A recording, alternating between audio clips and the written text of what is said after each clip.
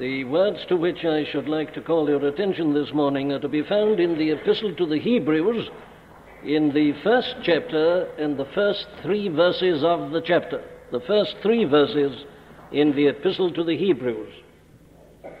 God, who at sundry times and in divers manners spake in time past unto the fathers by the prophets, hath in these last days spoken unto us by his Son, whom he hath appointed heir of all things, by whom also he made the worlds, who, being the brightness of his glory, and the express image of his person, and upholding all things by the word of his power, when he had by himself purged our sins, sat down on the right hand of the Majesty on high.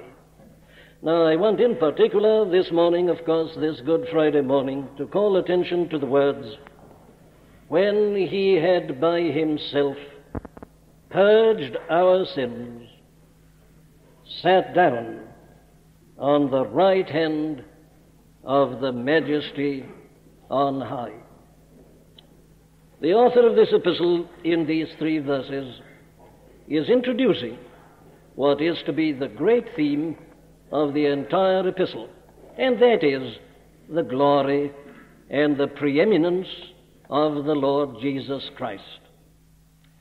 He was writing to Hebrew Christians, people who had been brought up in the Jewish religion, but who, having heard the Christian gospel, had preached it, had believed it, and had become members of the Christian church.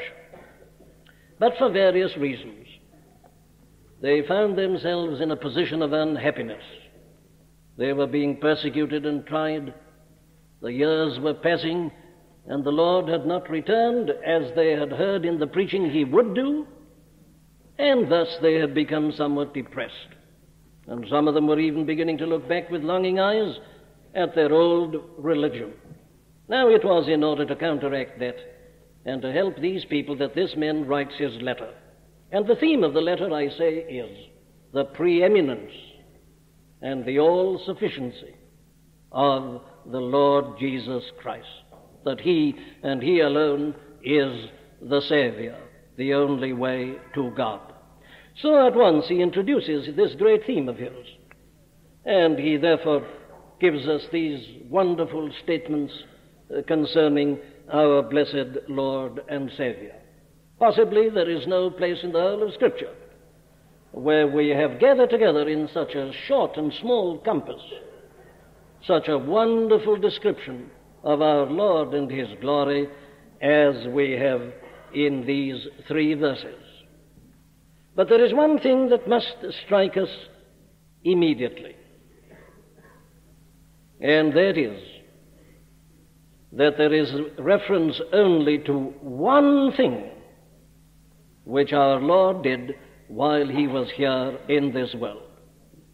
He describes him, you see, as the eternal Son of God in all his glory. He describes how he returned to the glory, having descended to the earth and having done certain things, how he went back and took his seat at the right hand of God, again in the glory from which he had come. But I say what strikes us and hits us immediately is that he only mentions one thing of all that happened during the time that our blessed Lord was here on earth in the flesh and as a man, and that is his death. Now then, we must look at this together. You see, this is the theme of this man, this preeminence of Christ. He's greater than the prophets, he's greater than the angels, he's greater than Moses, he's greater than Aaron, he's greater than everybody. He is unique, and he stands alone. But here I say he introduces this one thing, and it's the only thing that he mentions of what our Lord did while he was here on earth. There's not a word about his teaching. There's no mention of any miracle that he wrought. There's nothing here about the perfect life which he lived.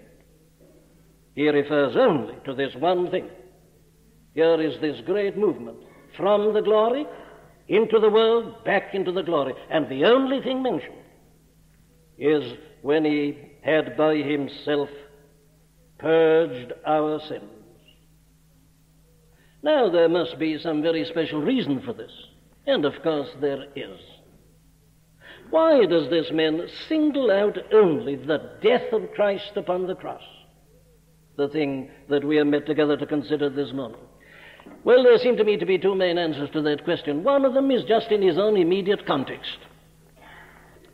It is because of what he did on the cross that our Lord has been exalted to sit at the right hand of the Majesty on high. The Apostle Paul puts that for us very plainly in the epistle to the Philippians in the 2nd chapter, where he puts it like this. He says, being found in fashion as a man, he humbled himself and became obedient unto death, even the death of the cross. Wherefore?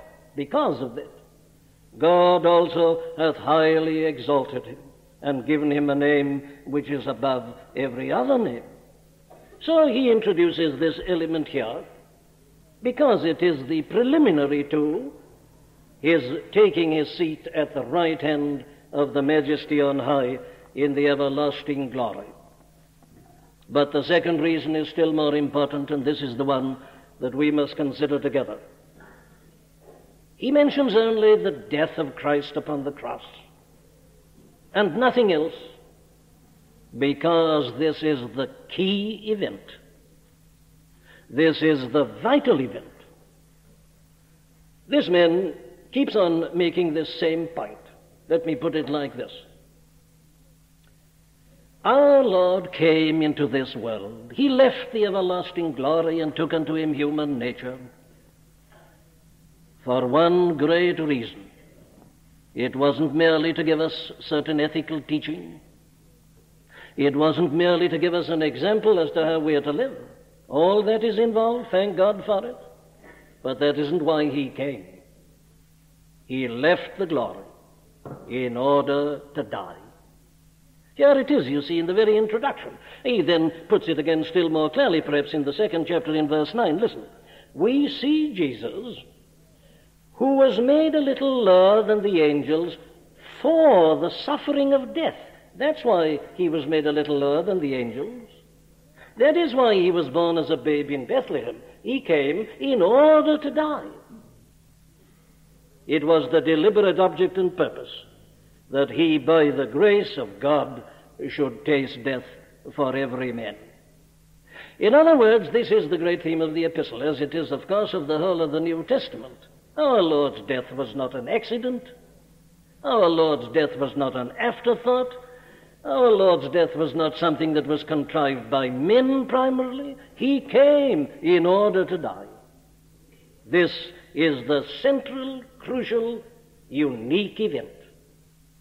He humbled himself. He came as a man and in the likeness of sinful flesh and as a servant in order that he might go to that death on the cross on Calvary's hill.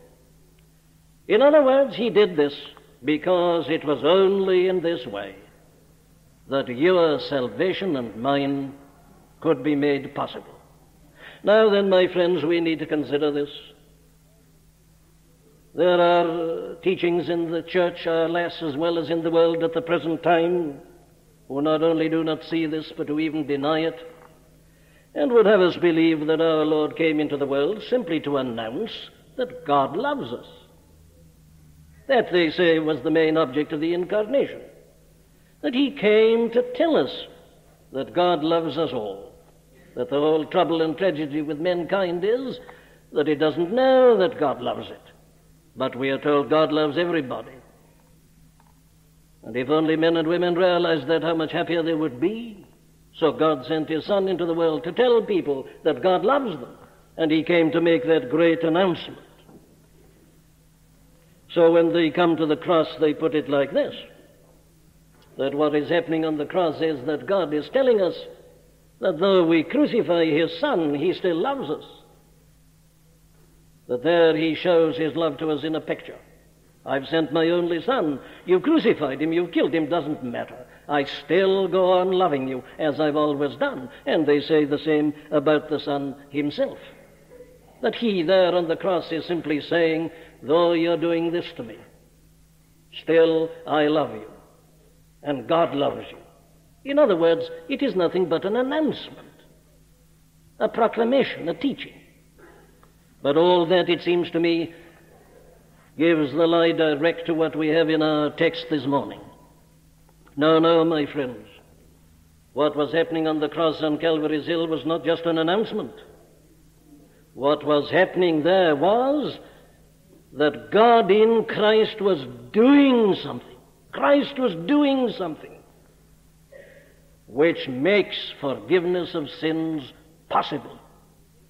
He is not merely announcing that God does forgive sins and forgive everybody. No, what he's saying is, after he had by himself purged our sins, there was an action taking place. It's not just an announcement, not just a proclamation. It was an event, and a crucial event. In other words, we can not hesitate to put it like this: that if what happened on the cross on Calvary's Hill had not taken place, there would be no forgiveness. The cross, the death upon the cross, is essential to forgiveness. Without it, there would be forgiveness for no one. Very well, that's the thing that is stated so clearly for us in this word that we're looking at together this morning. He purged our sins. Their sins were being dealt with there. Something was happening about our sins, without which, I say, there would be no hope for anyone and no possible reconciliation unto God. Now, that is the only adequate explanation as to why this man here, in this introductory statement, singles out the death upon the cross. The only thing mentioned in the earthly life of our Lord. Why? Well, because it is the crucial event. It's the central event. It is the most essential event. Very well, then, let's look at it together as this man puts it before us. What exactly was being accomplished on the cross? That's our fundamental proposition. That something was happening there, something was being done there. There was an accomplishment. What is it? Well, I've tried to divide it up for you like this. Let us look for a moment at the strangeness of the work that was accomplished on the cross. The strangeness of this work. And this man puts it before us in a most extraordinary manner. Did you notice the contrasts that are involved in his statements? What happened on the cross on Calvary's Hill is the most extraordinary, the most amazing, the most astounding thing that has ever happened. Have you seen the wonder of the cross? Have you seen the marvel and the amazement of it all? Come and look with me for a moment at the cross. There you're looking at a little hill called Calvary, and you see three men crucified upon crosses. Look at the one in the center. What do we see here? Well, you say, I see a man there nailed to a tree. And you're perfectly right. He was a man. And yet, you see, this man's whole point is just to say this: God, who at sundry times and in divers manners spake in time past unto the fathers by the prophets, hath in these last days spoken unto us by his Son, a man, Son of God, both in one, in that strange person on the middle cross. Man, God. But go on. What else do you see? Well, you look at him and you're given the impression of extreme poverty. While he lived in this world, he had no place whereon to lay his head. He never had a home of his own. He never seemed to have owned anything. He was always lonely and possessed nothing. But here he is now, even losing his life. Even that's being taken from him. Nothing left. Extreme poverty. And yet, you see, the point we are told about him is this: that God has appointed him heir of all things. Here he is, the one in this extreme and abject poverty. As Isaac Watts puts it, all riches are his native right, yet he sustained amazing loss. He has nothing, even his life goes. And yet he is the heir of the whole universe, the entire cosmos. Everything belongs to him, and yet here he is in extreme poverty. Oh, yes, says the Apostle Paul to the Corinthians, ye know the grace of the Lord Jesus Christ, how that though he was so rich, yet for our sakes he became poor. It's all there in the one person. Extreme, abject poverty, and yet the riches of the universe, the heirship of all things. What else? Well, of course, you look at him and you're impressed by his utter weakness. He was arrested and didn't seem to be capable of defending himself. He staggers as he tries to carry that cross up this little hill of Golgotha. He's weak. He's helpless. He seems to have no strength. Who is this so weak and helpless? Child of lowly Hebrew maid. Who is he? Well, the answer that we are given is this. He is the one by whom God made the worlds. He is the one who is also upholding all things by the word of his power. Now, I do ask you, my dear friends, look at this cross, look at the paradox, look at the amazing contradictions, look at the things that meet together, the utter weakness, the absolute helplessness. But he is the one through whom the whole world has been made. It was by him that God made the worlds, gathered together the things out of which the world was to be made, and put them in their right order. Not only that, he is the one who upholds all things by the word of his power. Everything would collapse were it not that he kept them going. As the Apostle Paul puts it again to the Colossians, it is by him that all things consist. He has sufficient power that he not only made the world, he keeps it going. He holds everything in position. And yet there he is, I say, dying in apparent utter weakness and helplessness. Who is this that hangeth dying while the rude world scoffs and scorns, numbered with the malefactors, torn with nails and crowned with thorns? 'Tis the God who ever liveth mid the shining ones on high, in the glorious golden city, reigning everlastingly. Who is he in Calvary's throes, asks for blessings on his foes?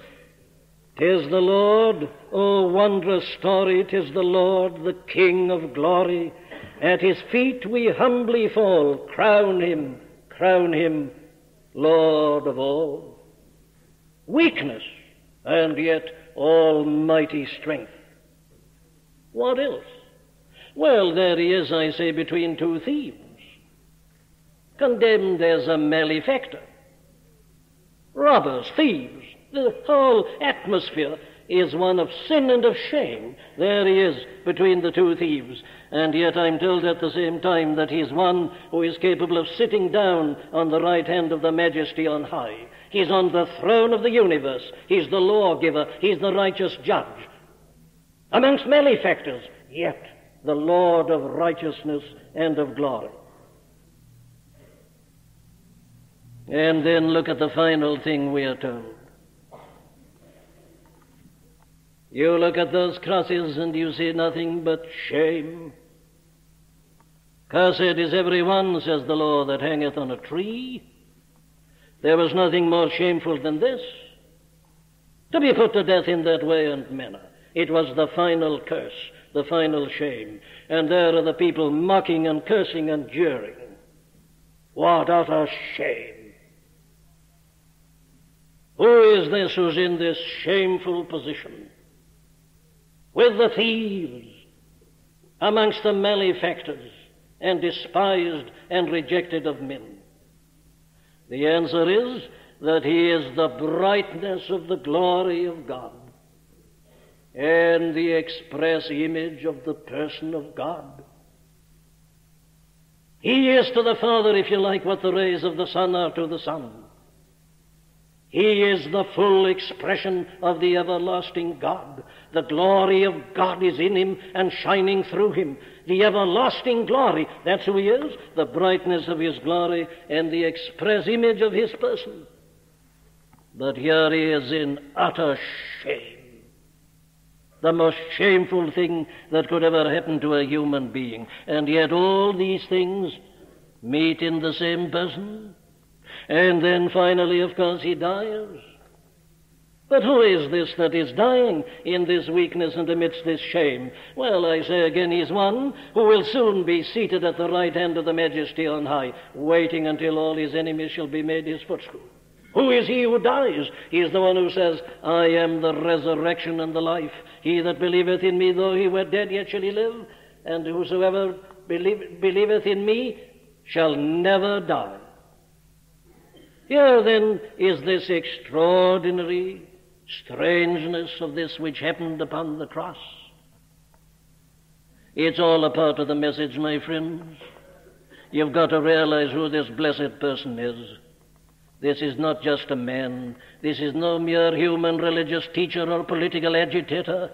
This is the brightness of God's glory and the express image of his person.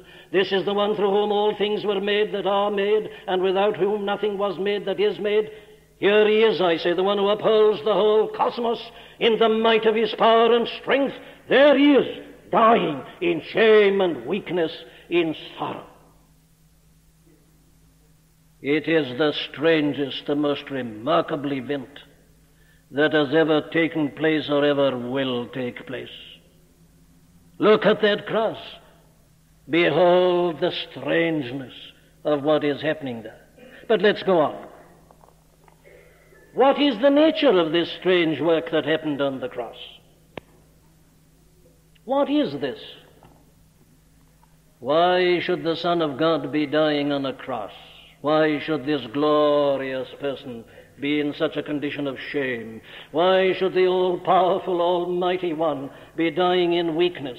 What is this? Here's the question. Here's the whole secret. Here's the meaning of it all. What's it mean? Well, the answer is given. When he had by himself purged our sins. It's the only answer. This man goes on giving it right through this great epistle. Let me give you alternative translations. Having made a cleansing for sins. Or, if you prefer it, to make purification for sins.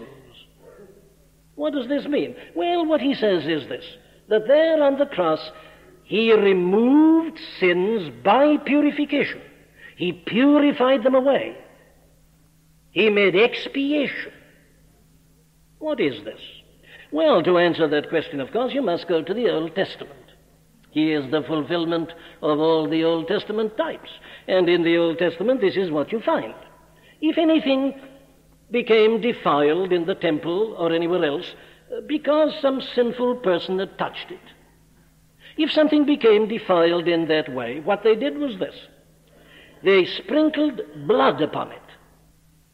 And as the result of the sprinkling of the blood of some animal that had been killed upon it, was that it was delivered from the defilement of the sin. The sin was purged or purified away. It was a stain, as it were, that is removed by the power of blood. You can think of the obvious analogy. Stains fall on a cloth or on some metal, and you have to apply some chemical to remove the stain. You purify the thing from the blot and the stain by the application of this chemical. That's the picture that we have before us in this extraordinary work. He purged, he purified sins. He got rid of them by what was happening there upon the cross. What is the meaning of this, I ask again? And here the whole Bible answers the question. You have teaching concerning it in the Old Testament about the burnt offerings and the sacrifices and the paschal lamb, and in the teaching of the prophets, and it's the great theme of the New Testament. Let me put it simply and quietly in these terms.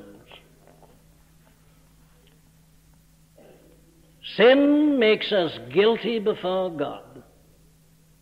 And sin also defiles us, stains us, leads to blots upon us and upon the soul. And what every man born into this world needs is to be delivered from these two things: the guilt of sin, the stain and the pollution of sin. There's the great problem. And what this man says is that there upon the cross our Lord was dealing with the two aspects of our problem. He removes sin. He takes away the guilt. He takes away the stain. How does he do it? With his own blood. There was nothing that had ever been discovered that was powerful enough to remove the guilt and the stain and the pollution of sin. All the offerings and the sacrifices of all the animals of the Old Testament couldn't do it. He came because he alone could do it, and in that one act, he's purging sins. He's taking them away. He's removing them. How does he do it? Well, I like the phrase that is here in this authorized translation, but which we've got to admit and agree is not in the best manuscripts. We read here that when he had by himself purged our sins. The expression by himself is not found, I say, in the most ancient manuscripts, but the authorities are all agreed that the word that is used carries and conveys that very impression in itself. You see, it means this: he didn't use his power to get rid of our sins. He didn't devise some marvelous method to get rid of it and do it through somebody else. He didn't do it by teaching. He didn't do it by example. He didn't do it indirectly by some word or by using some other person. He didn't do it by using his almighty power. Well, how did he do it? The answer is that he did it himself. He did it by himself, which means this, of course, that when he came into this world, he was made of a woman, he was made under the law. He put himself into our position.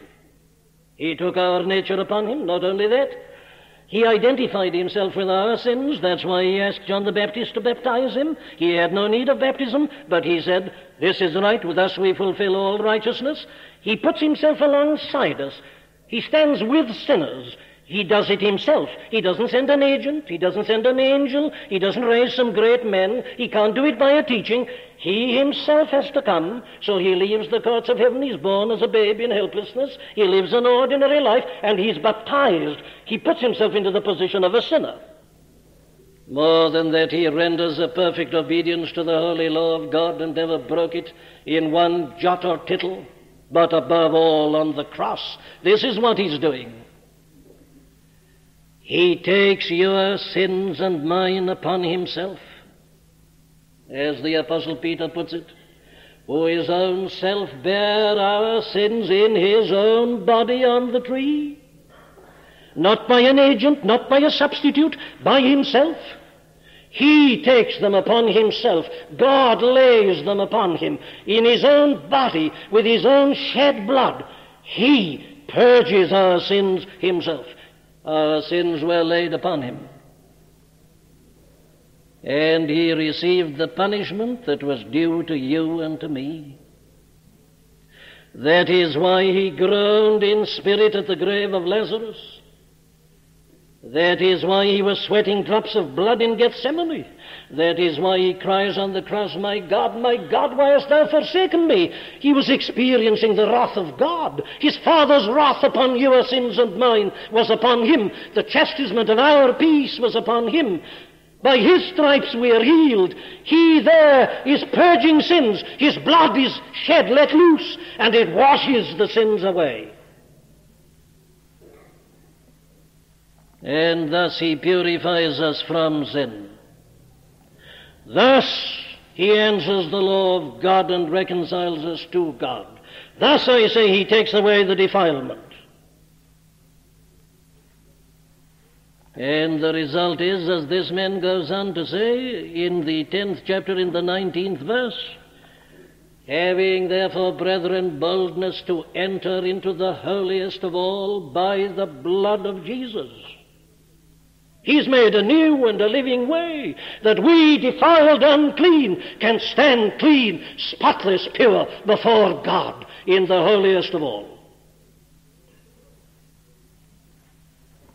That is what he was doing, and he did it himself. He is not merely announcing, I say, that God is love and that he'll forgive us. No, he's making it possible for God's love to forgive. He's satisfying the righteousness of God. He's making a way of salvation. That is the nature of the strange work that takes place on the cross on Calvary's Hill. But let me go on to emphasize the completeness of the work that he did. And this in itself again is a wonderful theme. When he had by himself purged our sins. The author of this epistle deliberately there used what is called the aorist tense. Having purged.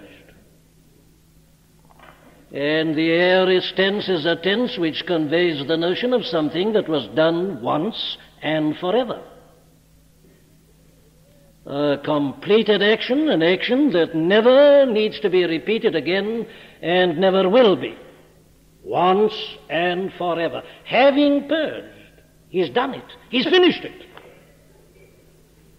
There is nothing more that ever needs to be done. It never needs to be supplemented. But not only are we told that by the use of the aorist tense, we've got this further extraordinary expression. When he had by himself purged our sins, he sat down on the right hand of the Majesty on high. This is a wonderful thing. Go back to your Old Testament and read the accounts of the high priests entering into the holiest of all once a year with the blood of the sacrifice to make atonement for the people. The sacrifice was accepted. But you never read that the high priest sat down. Never. He entered in with the blood and he sprinkled it, and then he walked out again. He never sat down. Why? Well, the answer is given repeatedly in this very great epistle. The answer was that the work of the high priest was never finished. It was never completed. Listen to this. All that, he says in chapter 9, verse 9, was a figure for the time then present, in which were offered both gifts and sacrifices that could not make him that did the service perfect as pertaining to the conscience. For if the blood of bulls and of goats and the ashes of an heifer, sprinkling the unclean, sanctifieth to the purifying of the flesh, that's all it could do. It could give one a kind of purification of the flesh and in an external manner, but it couldn't purify nor purge the conscience. And again in verse 10, it is not possible, chapter 10, verse 4, it is not possible that the blood of bulls and of goats should take away sin. They simply covered it over. It was a temporary expedient. So the high priest went in, and he remained standing, and he walked out. But this man, having once purged our sins, sat down on the right hand of the Majesty on high. Why? Well, the answer is this.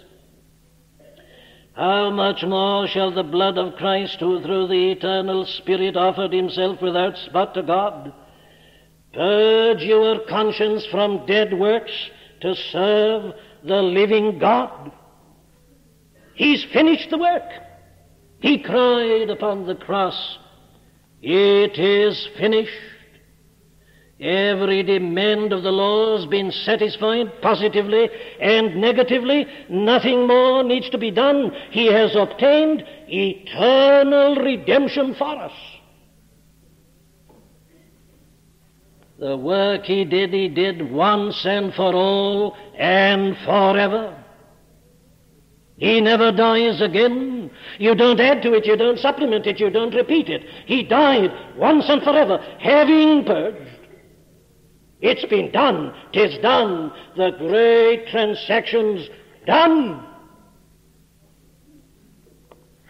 There is therefore now no condemnation to them that are in Christ Jesus. He that spared not his own Son, but delivered him up for us all, how shall he not with him also freely give us all things? Who shall separate us from the love of God? Impossible. I am persuaded that neither death nor life, nor angels, nor principalities, nor powers, nor things present, nor things to come, nor height, nor depth, nor any other creature shall be able to separate us from the love of God, which is in Christ Jesus our Lord. Who is he that condemneth? It is God that justifieth. It's finished. All who are in Christ and who believe in him and who have been purged by his act upon the cross from their sins are eternally safe. Nothing shall separate us from the love of God, which is in Christ Jesus our Lord. Very well, my friends, let me draw just some 2 or 3 conclusions as I close. And they are inevitable conclusions from this teaching. The first is the depth of the terrible problem of sin. Sin is such that this had to take place before it could be forgiven. Sin is not a slight or a superficial problem. Sin is rebellion against God. The wages of sin is death.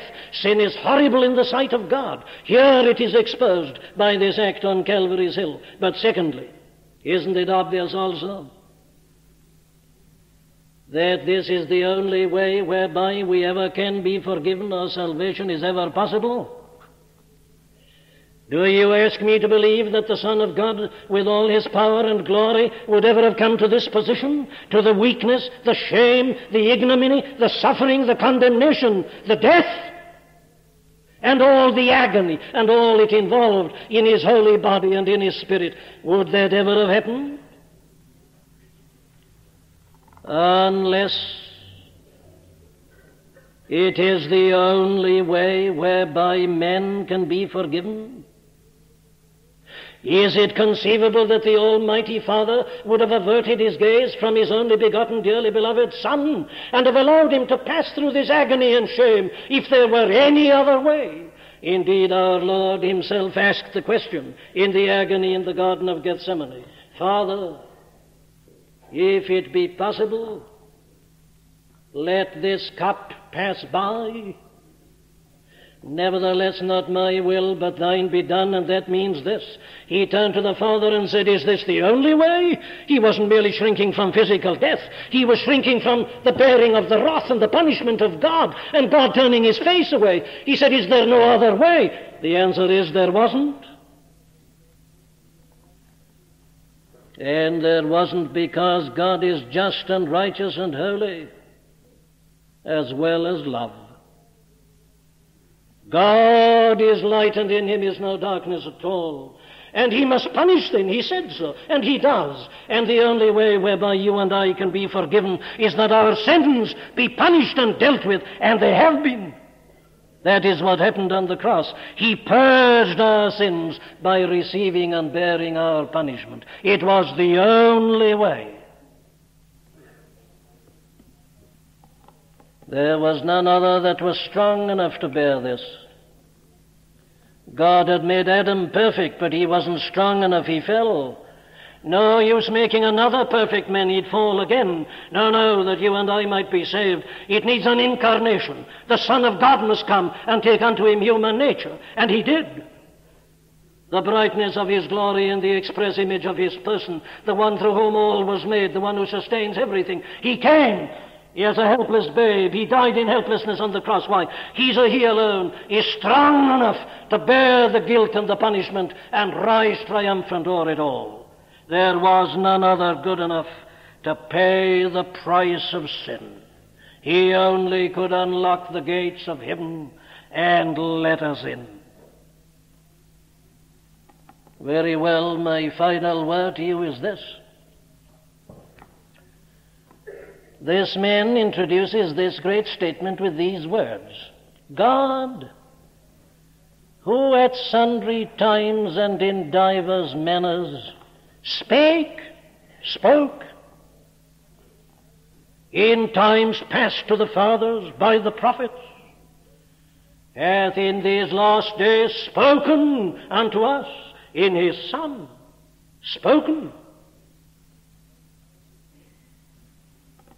Have you heard him? Has he spoken to you? Have you heard the message of the cross? Have you heard the word of God streaming from Calvary? What is it? It's this: repent. God is telling you there that he's a holy and a righteous and a just God. He is telling you that he's the judge of the whole earth, that it is appointed unto all men once to die, and after death the judgment. That's what he's saying. That's a judgment. That's a judgment upon sin. Yes, and he's saying, you are to be judged. Everybody's to be judged. Man is a responsible being, and God will demand things of us. We will all stand before God and give an account of our lives lived in this world. We'll be asked what we've done with the soul. Judgment.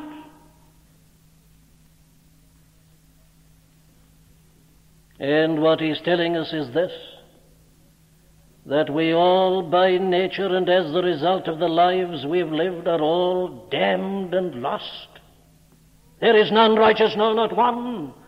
All have sinned and come short of the glory of God. All your patriarchs, all your prophets, even Adam, all sinned, all fail, all men failed. How then can we stand before God? Here's the answer. God hath laid on him the iniquity of us all. God so loved the world that he gave his only begotten Son, that whosoever believeth in him shall not perish, but have everlasting life. You notice what it says. If you don't believe in him, if you don't believe that on Calvary's cross he was purging your sins away, purifying you from them by shedding his own blood, if you don't, you perish. And perish inevitably. But whosoever believeth in him shall not perish, but have everlasting life. My friend, the message is that the Lord of glory, the express image of God's person, the creator of the universe, bore your sins in his own body on the tree, that you, being dead unto sin, should live unto righteousness. He's speaking. God is speaking. God's addressing you. And that's what he's saying. Repent and believe on the Lord Jesus Christ,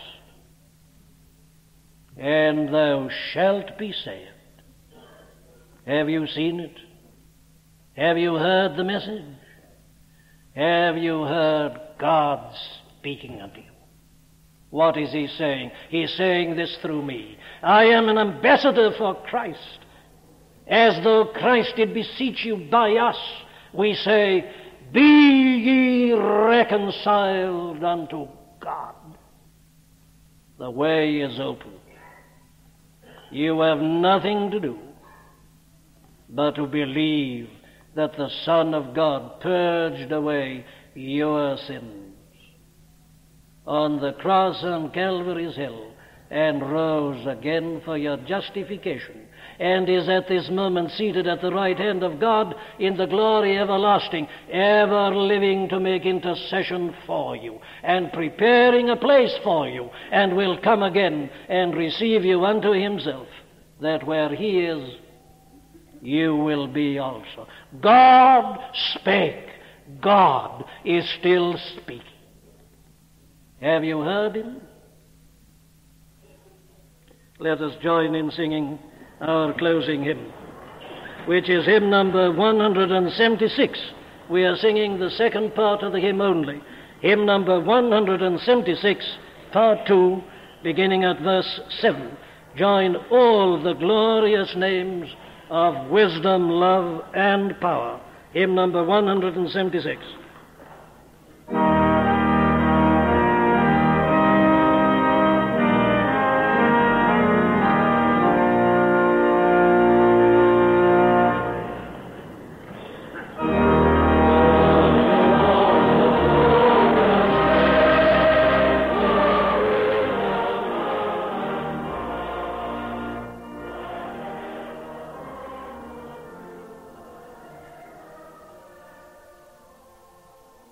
We do hope that you've been helped by the preaching of Dr. Martyn Lloyd-Jones.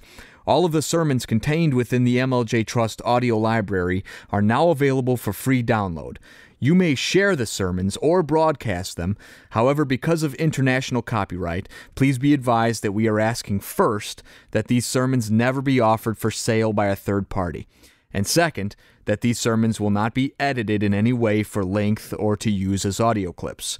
You can find our contact information on our website at mljtrust.org. That's mljtrust.org.